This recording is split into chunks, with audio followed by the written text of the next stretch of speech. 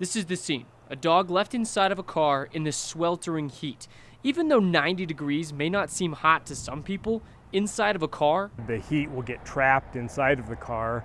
The heat doesn't have anywhere to go, and so it can be very, very quick. To show just how fast temperatures can rise inside of a car to make a deadly scenario for an animal, we're going to use this thermometer. It reads about 98 degrees. We're going to put it in this trunk and give it about 10 minutes.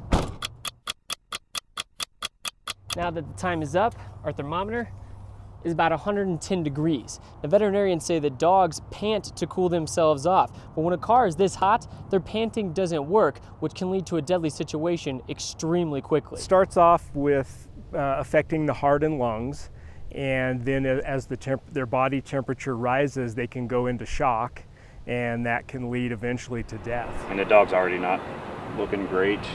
He starts getting less responsive and less active when we're removing him or her from the vehicle.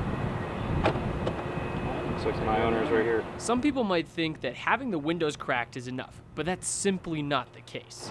She's only been in there about 15 minutes by herself.